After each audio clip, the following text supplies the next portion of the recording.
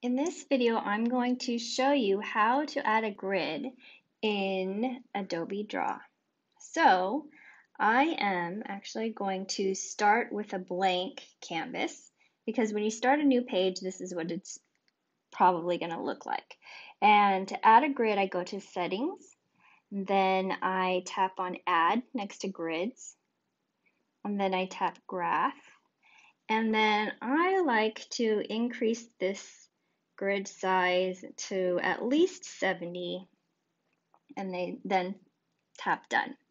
Now I have a grid and this is going to help me keep my words straight and pictures in line, and um, it just helps me with my overall sketch notes.